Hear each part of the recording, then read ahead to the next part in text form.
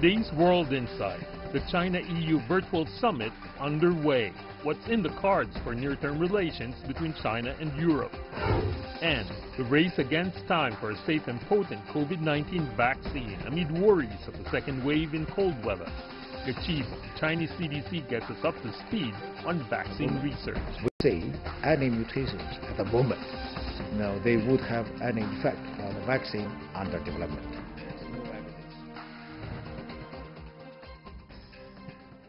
Hello and welcome to World Insight on CGTN, coming to you live from Beijing. I'm Tian Wei. We start today's program with China-EU relations. Chinese President Xi Jinping co-hosted via video link a Monday meeting with German Chancellor Angela Merkel, whose country currently hosts the EU's rotating presidency. Also in the meeting are European Council President Charles Michel and the European Commission President Ursula von der Leyen. President Xi said China and the EU could work together under four principles: peaceful coexistence, openness and cooperation, multilateralism, as well as dialogue and consultation. They sought to speed up investment agreement talks with an eye on wrapping up negotiations, hopefully within this year. Both cooperation and frictions have effects on the ties between China and the EU, two of the world's biggest trading partners. In face of a COVID-19 pandemic, both sides are looking to strengthen coordination.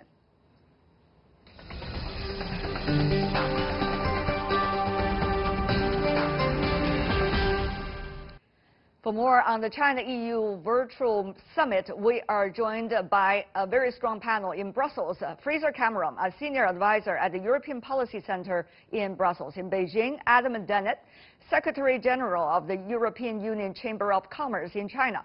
Also joining us in Beijing via Skype, Wang Yiwei, Jean Monnet Chair Professor, Director of the Center for European Studies from Renmin University of China. Gentlemen, welcome to the program. A lot of information to digest at this moment. We know that there might be also some press conferences given by parties participating earlier in the virtual summit.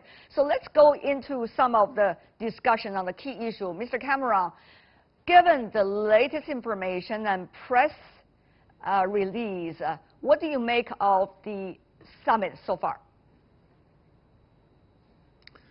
Well, the three key issues are cooperation on the pandemic, moving forward on the investment treaty negotiations, as you said, hopefully by the end of the year, and climate change. These are the three big issues, and the indications are that both sides do want to make progress on this, but we haven't actually seen the final outcome. There won't be a joint communique, but both sides are going to give a press conference in the next half hour or so. But I think both sides before the summit let on that this was rather important, not a breakthrough summit, but a summit whereby both sides would indicate they do want to make a deal. Right.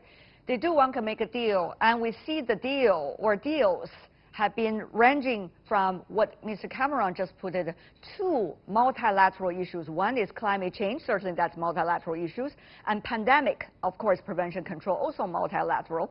And also, meanwhile, there's a bilateral investment treaty that is under discussion. Professor Wang from China, what do you make of the result so far?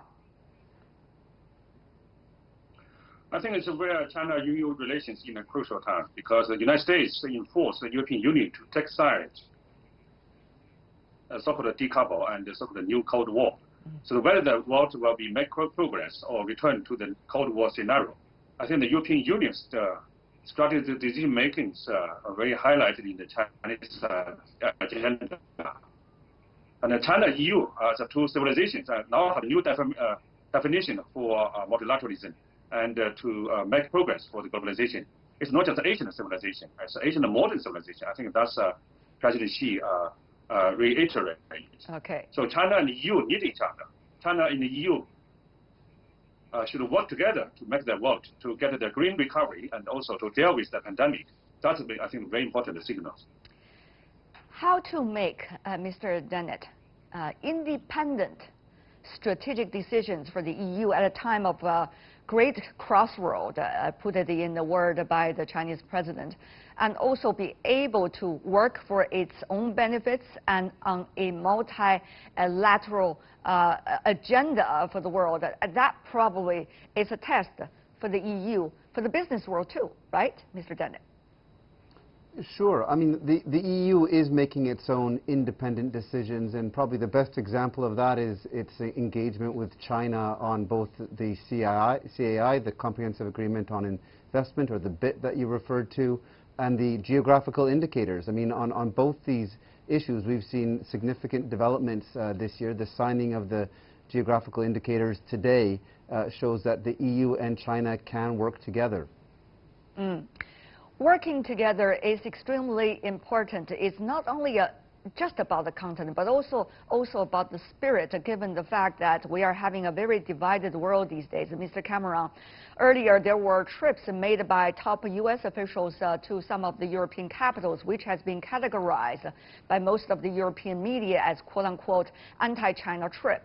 So, Mr. Cameron, to what extent do you think the European capitals and Brussels together be able to once again make that what they call independent strategic decisions? Well, I think the EU has no interest in joining a potential second Cold War fronted by the United States and China. I mean, the EU Foreign Policy Chief Borrell made it quite clear this week that he wants to follow the Sinatra doctrine. The EU will do it my way, i.e. they will do it on their own terms. So that's quite clear. But certainly trust has been eroded over the summer because of events in Hong Kong and Xinjiang, and therefore there is certainly, I would say, a toughening of the overall EU approach towards China, and that's why it's really important to move on and get further agreements along the lines of what was done today in geographical indicators, because the proof of the pudding is in the eating, and if we can get results, I think that will help change opinion. China and the EU, Mr. Dennett, if I could be frank here, have always have some differences regarding, human rights issue, political systems, ideological issue, and both sides recognize that. But the issue is not about these differences, but rather attitudes to work on differences. That's probably even more important. Diversity is the issue we are facing today. Any partners in any relationship have differences in certain areas. So, Mr. Dennett, how will this have an impact, the spirit of being able to work together on the BIT, which we talked about intensely regarding the business community, and the CAI, given your insider's information, quote unquote? Well, as your question, I think, demonstrated it well in that it's a very complex relationship. So there are areas where we are working well together on the geographical indicators. That's a success. I think this morning also there was an agreement to create a new mechanism on energy exchanges at a vice premier level, a climate change dialogue. So that's good. But the CAI, as Mr. Cameron said, the proof is in the eating, so to speak. That has been going on for 7 years now. There's been 30 rounds. We're hopeful that something could be agreed upon by the end of this year, but it's tough. We've got a long way to come, and quite frankly, there are differences of opinion, as you say, in terms of our systems and the level of openness that we see here in China. So we hope that this buzzword of reciprocity can be implemented within this agreement, particularly in the area of financial services, where we still have companies here in China that aren't able to operate at the same level or with the same openness that Chinese companies can operate in Europe.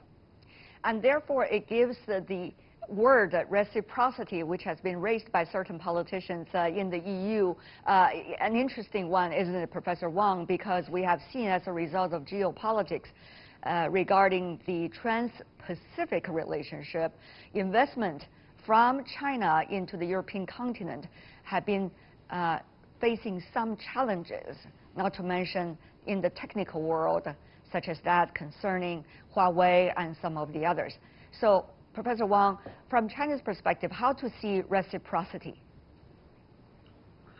Well, firstly, European Union not identify China as a developing country. Even identify China as a superpower. It's a competitor, not just a partner. So it doesn't mean reciprocity. The European Union opened the market to China, and China should do at the same level, even further.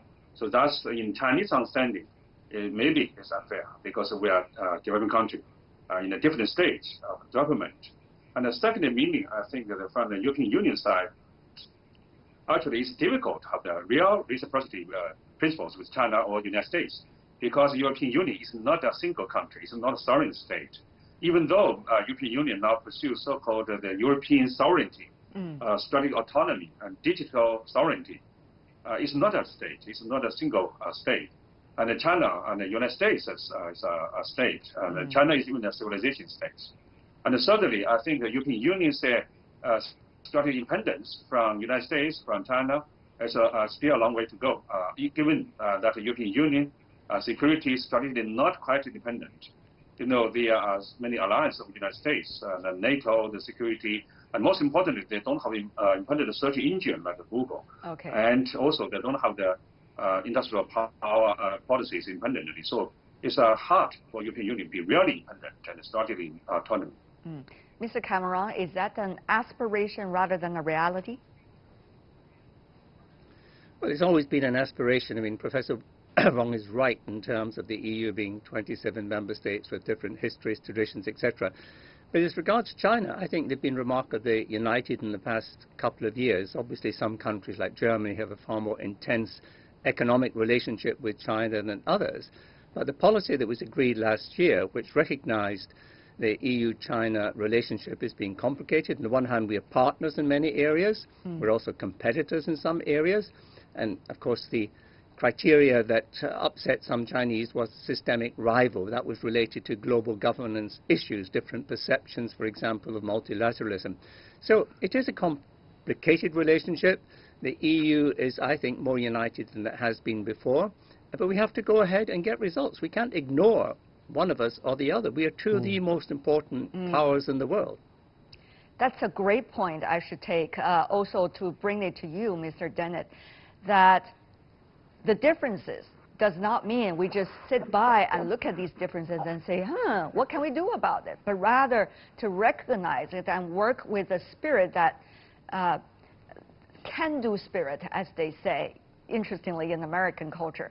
Mr. Dennett, about the business area, which I want to pursue more details with you, how much do you think there is really there in terms of a concrete common ground regarding multilateralism, regarding rules, regarding how the economy might function, especially with the threat of the pandemic, and regarding, you know, how technological world can still advance despite of a geopolitical fight between China and the United States.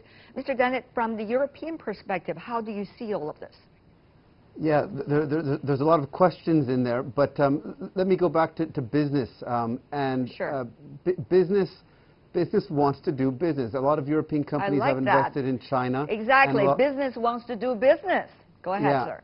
And Chinese companies want to go abroad in certain circumstances. Perhaps we can, and we can work well together in doing so.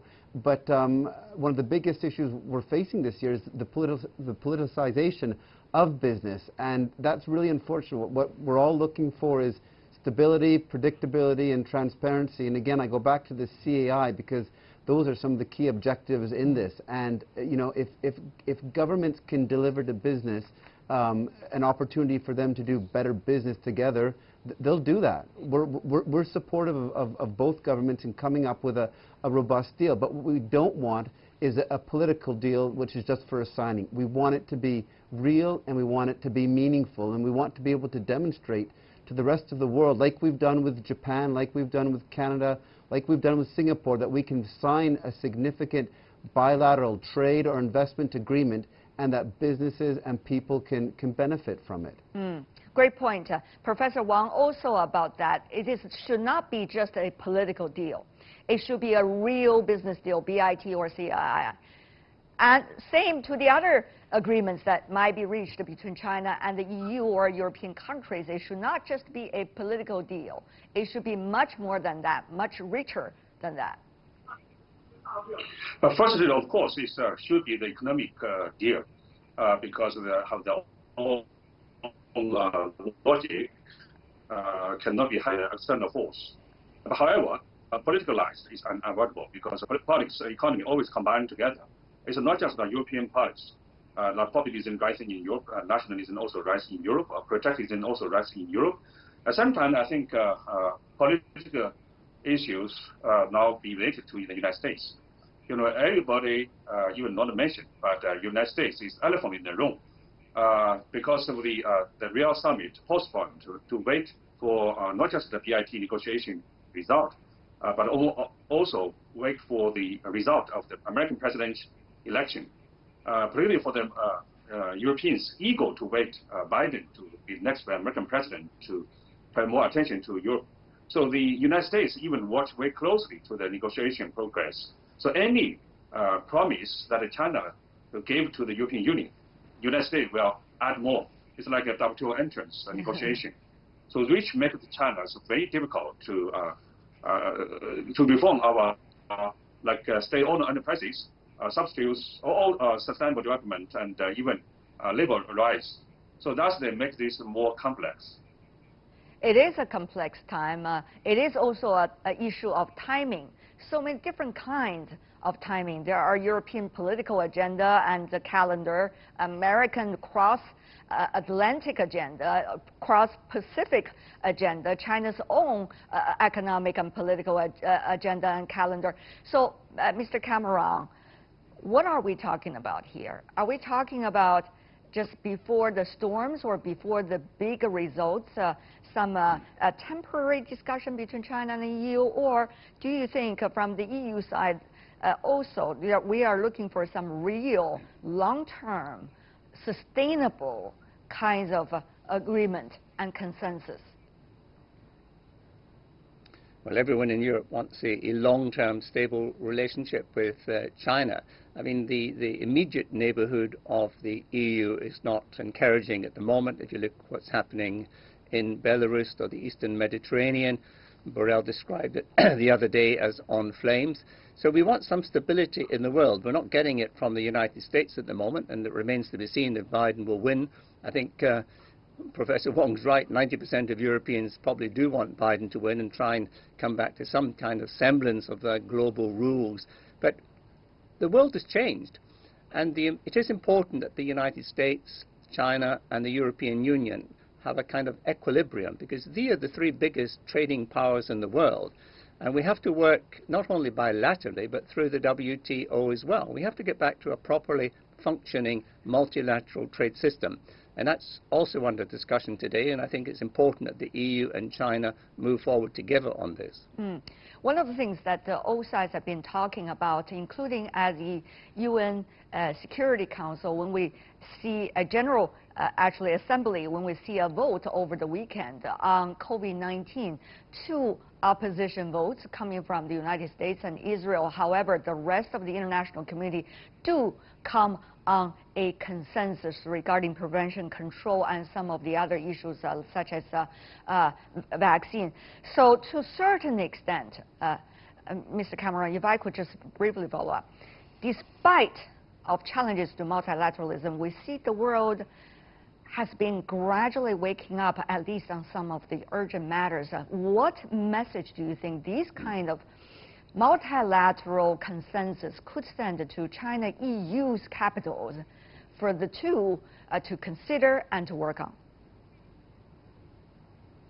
Well, politicians like to use the word rules-based international system, but often they don't really define the terms. We can all make speeches saying how we're all wedded to multilateralism. We actually have institutions, including the UN, the WTO, yes, and they've not been functioning as well as they should be. So I think it's important to not talk about new institutions, but saying, well, why? What's wrong with them? Why are the big powers not putting the weight behind them to make sure they work?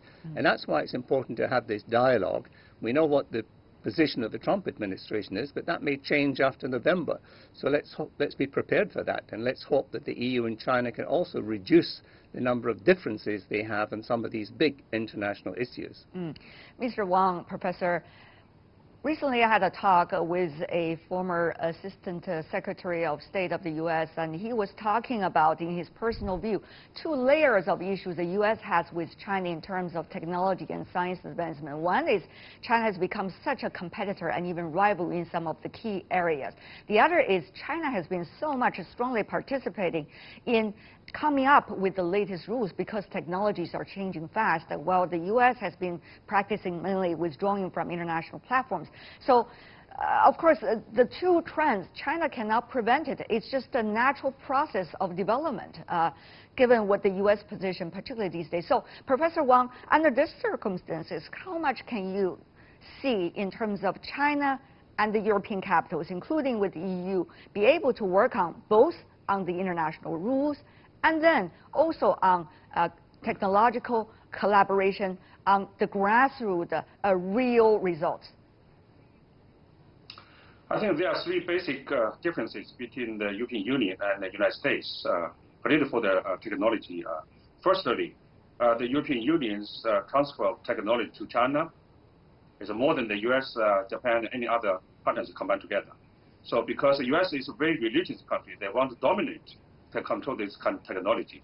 Because since the industrialization, so all the industrialization 1.0, 2.0, 3.0, they all be Western powers, and then now be the U.S. alliance, and more rely on the United States. And then the industrialization 4.0 and the 5G is the call, and China, Huawei, take a leading role, which is not U.S. alliance, not the Western country, and Americans want to dominate, so they'll be challenged by China, by the new technology. So now the European Union different with the United States. So the European Union not want to dominate; they want to set the rules, but not they occupied and dominate. Secondly, United States as number one, they were hegemonic power. They think about China as a competitor and a challenger. They even from ideology, they cannot accept that is that the socialist country like China can take advance in the innovation of the technology, even as an Eastern civilization. So that's the European Union, either the different with the United States. And thirdly, United States have the strong military alliance. They're challenged by the Huawei and by the new technology. So that's European Union also different. So that's the reason we still pay high attention to the cooperation with the European Union on the technology transfer and the technology innovation. We are really running out of time, but Mr. Dennett, I want to give you a 30 seconds, if you can, to also respond to that.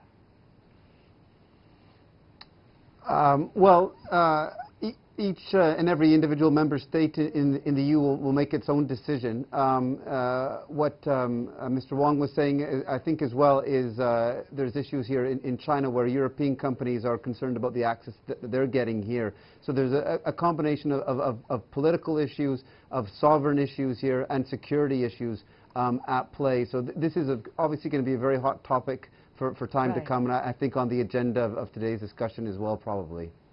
Adam Dennett, Fraser Cameron, Wang Yiwei, thank you so much, gentlemen, for joining us on the latest development on the China-EU Leaders Summit. Really appreciate it. We're looking forward to new information and new insights coming in. All the best for all of you. Thank you. Be safe. You're watching World Insight with me, Tian Wei. Still to come on our program today.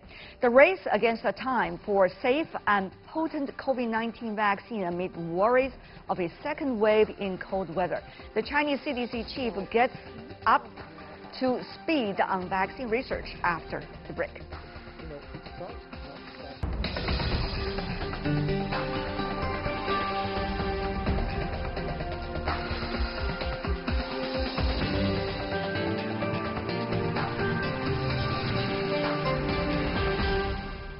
Welcome back. You're watching World Insight coming to you live on CGTN from Beijing. I'm Tian Wei.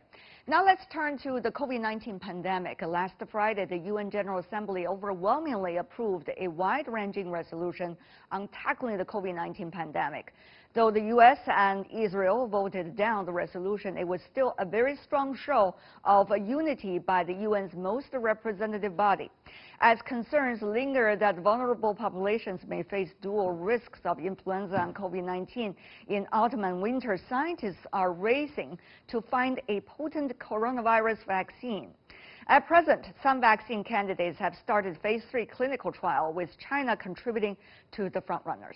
4 Chinese COVID-19 vaccine candidates have started the international phase 3 clinical trials, but to offer billions a safe and effective vaccine is a huge task for everyone. Initial limited supplies of an approved vaccine will likely be met by overwhelming demand. Earlier, I talked to world-renowned virologist and immunologist Dr. Gao Fu. He is the director of China CDC, Chinese Center for Disease Control and Prevention. Let's listen to what he had to say.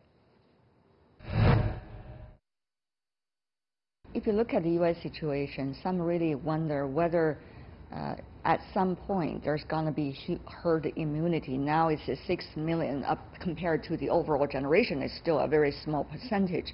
But are we heading in that direction? And meanwhile, there's debate about exactly what is herd immunity. Some say 10% of the population, some say 20%, some even argue about 40%. And some say it varies from one virus to another virus. So these are debates that we don't even know about the answers. How do we know that we will have the capabilities to deal with the virus? I think the herd immunity is always an issue, and there's a lot of debate and discussion over there. Of course, you are talking about recent data shows 10% or whichever percent, but it's not very high. But to achieve herd immunity, you can either through the natural infection, like everybody thought herd immunity is a natural infection. Leave the virus there and dance with the virus, and then eventually a percentage of the population will get the immunity against the virus. That's a lot of people think this is the herd immunity. That's a natural infection. But also you can think about, on the other hand, you can have by the vaccination. That's right. So by developing vaccines, if everybody says, 70% of people vaccinated with a vaccine, you also can get a huge herd immunity. So you're talking about 70%, 70, that's the number you're looking at for herd immunity through vaccine on COVID-19? We don't know the percentage. That's our estimate. We might need 70%. Where does this number come from? From the transmissibility, R0, and also, what we saw from the current data. I'll give you an example. For example, if you want to have a herd immunity for measles, you want over 90%. That's right. And I remember we all had that, right? Exactly. So if you don't have the 90%, the whole herd or the whole population cannot be protected. You might get a reinfection. But for this one, so that's from current data. For our current transmissibility, we estimate we might, I use the word might, we might need a 70%. Do we have cases in which countries already achieved or regions already achieved somewhat herd immunity? Do we know? I mean, if we had enough vaccine, of course, we should immediately get 70% people vaccinated, but we don't. So in this case, it all depends. This is why we are talking about we might have the urgent use of the vaccine. It all depends on the special groups. People ask, do we need a vaccine? Should I be vaccinated? So I'm telling everybody, vaccine, the population target population are normal or healthy. Well, let's put the healthy people. When you inject anything to the healthy people, safety, efficacy is a very important factor.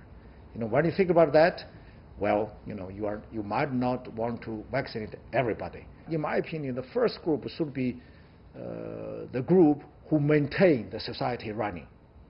For example, policemen and border control. Public service. Yeah, all the public service, service people.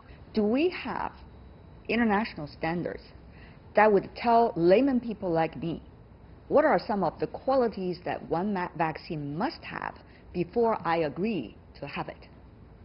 So can you tell us more about that regarding particularly COVID-19? It's not just particularly for COVID-19, any vaccines. You have to fulfill those three conditions. Safety. Okay. You got to make sure you got, everybody being injected, they got a safe stuff there. And then efficacy. You make sure, I'm being vaccinated, it's effective, it's efficacious for me, to prevent anything. A third, quality control. Make sure you and me, we were vaccinated with the same quality of the products. So safety, efficacy, and quality control. Every step of the way, we see new challenges.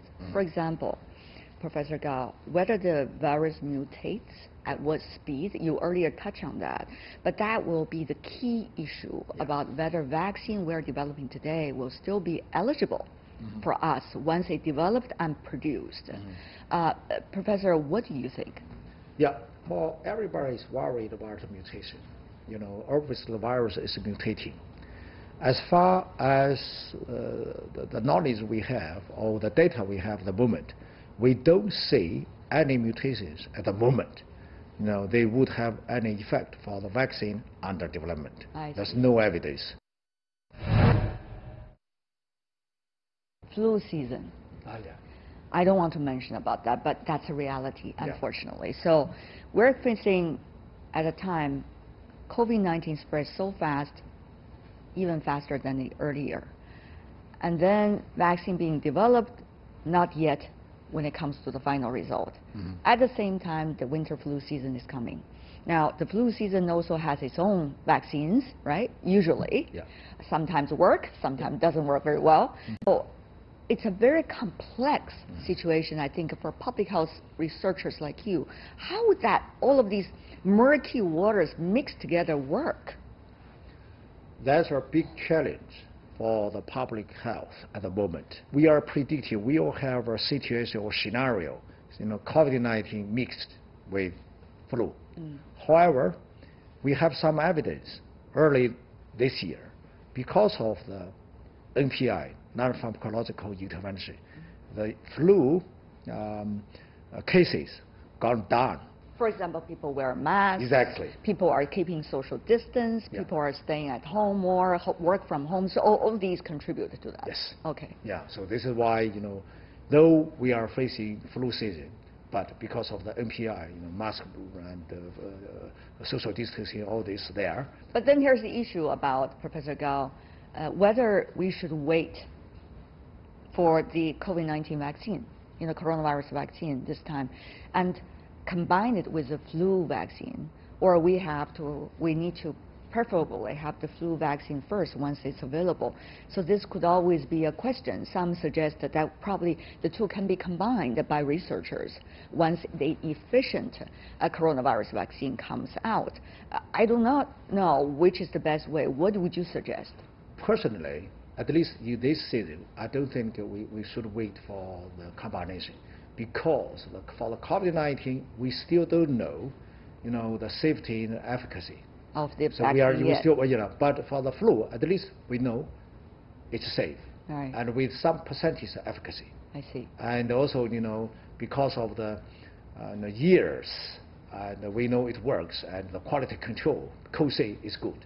So for those three major factors for any vaccines, I encourage people to vaccinate flu first and wait for the COVID-19. Let's say, wait and see when and anybody who should be vaccinated. Another thing very important, talking about vaccine reinfection, because we have seen earlier, for example, some of the travelers, they were in their hometown infected with COVID-19. But then, after they recover, they travel to other places. And yet, they were found infected again with different kinds of COVID-19 strain. So here's the issue of whether reinfection is going to be the real challenge for many of us. If that is the case, then the vaccines become extremely tricky. That's a very good question. Thanks to the science. Did I ask a good question to the scientists? Yeah, thanks to the science. Because of the science, because of genomic sequencing, we can identify the virus for the initial infection and for the second infection. That's right. So that's the science. Without that, you cannot know, even you were reinfected, you cannot distinguish, from the original infection to the second infection. Okay, that's the sunny side of it. I realize as a scientist yourself, you want to talk about the sunny side of it and also the reality side. What about the reality side, the difficult part of it? Yeah, we only have some cases. A good example is from Hong Kong. That's already through the peer-reviewed journal, Clinical Infectious Diseases, is already published. Right. I think, taking that case as an example, the Hong Kong scientists, they tried to test for the antibody. Of course, that patient, because of the second infection, they didn't see any antibody. That implies either this patient with the initial infection and there's no immune response, no antibody, or the antibody declined to the level, by the method we are using, you cannot detect. Or antibody for one strain of the virus, not necessarily antibody for the other strains of the virus. There at the moment, at least for the strain we did, I think the Hong Kong scientists, they did the sequencing. There's no evidence. There's no evidence of any but the problem, because this special or particular case, and he didn't show the antibody from the, first initial test when they get this reinfection. I see. So I think don't try to exaggerate too much about one case. Again, I want to leave the science to science. That's just a science. But, there's no evidence for the population. Right. When you are talking about infectious diseases, you've got to put everything at the population level. So that's very important for the public to understand, what is going on. Tell me more about the global situation, prevention, control, COVID-19. Things are still evolving as we speak. Yeah, as you know, in general, you can see, though we have experienced in China, I call it 5 waves. So when you define the waves, that means you have the peak and always there, you get it down. So this is why, from Wuhan to northeast provinces like Heilongjiang, province, we have imported cases from Russia, and then we have Beijing, Xinfadi, and then you have Xinjiang, Uyghur Autonomous Region, and after that you have recent Dalian outbreak. So I call it the 5 outbreak, and it's because we did rigorous control measures. It's done. That general in China, but we are still facing a serious problem by some importing cases. So because in general, for the whole world, the pandemic is still there. And in some countries, due to the community level control, the key for the control of this pandemic is a community level control. Yeah, because of that, you look at in Europe, in America, North and South America, it's still there. However, if you look at in some other areas, like in Thailand, they have a very good suppression strategy and it works very well. As far as I remember, in Thailand, they have almost 100 days COVID-19 local transmission free. So that's a big achievement for Thailand as well. A lot of the Chinese cases, if you look back at some of the latest events related to, for example, the seafood market. So there creates a debate about whether frozen seafood or imported frozen seafood has anything to do with what we are facing today. Because, this debate is based on the fact. The fact is the fact. So, that's very important. Cases, and they originated from some seafood market or some, meat processing factories. Right. So it looks like the virus, the COVID-19 virus, will survive for a while or dormancy for a while in those areas, very humid, and especially for some, extremely humid and low temperature environment. So it looks like that. So we are doing a lot of work for that to try to trace back. So where's the virus come from? So that's very important. Any new development on that? We are still working on it. For example, why I call it in China, we all have 5 waves, because the virus from Wuhan and the virus from Beijing, Xinjiang, Dalian, and northeastern countries, when you do the genetic sequencing, the genomics tells you they are different. So because they are different, this is why I call it 5 waves. When you are talking about those humid seafood market, so it looks like there's some direct link there. Of course, we cannot get any conclusion whether or not the virus is transmitted through the food. No, there's no direct evidence and no solid data yet. But that's the environment would help the virus replicate, help the virus dormancy there. When you are talking about the differences in genome, are you talking about strains, or are you talking about specific genome designs that existed there? Yeah, it's strains or clades. When coronavirus, it's not like a flu or any other virus. They are very diversified. Coronavirus in general is very conserved. It's not that as diversified as a flu. So only trace amount of the difference, but by doing the NGS or next generation sequencing, you can identify the difference among different origins of viruses. This is why you look at what happened in China, we can see the difference for the virus. Another thing is, if you look at the global issue, Professor Gao, very sad, I would say. Yeah. In the United States today, it's already 6 million. That's just one country. If you look at India, 80,000 daily newly reported cases. What kind of dire situation are we really facing as a human being today regarding COVID-19 now? Oh, well, when I was asked some question like that, why we are encountering such a covered or, looks like cooked, very clever virus. The virus has a lot of hidden characters. If you take all the knowledge we know about the virus, this virus tells us or teaches us a lot of new knowledge. So, that's exactly, if you borrow any knowledge, take any knowledge even from flu or any other like SARS, MERS. So this is a totally different virus. When I say different, totally different means the characteristics of this virus. So this is why, the human beings, we have to, I call it, quote, dance with this virus. While we are controlling this virus, meanwhile, we have to learn from this. So this is why I call the relationship between the virus and the human beings. My interview with Dr. Gao Fu. That's all the time we have for today. If you'd like to see more, you can search the name of our program, World Insight, or check out our YouTube channel. Follow us on Twitter and Facebook, and also my accounts as well. I'm Tian Wei. On behalf of the team, thanks for watching. Bye for now.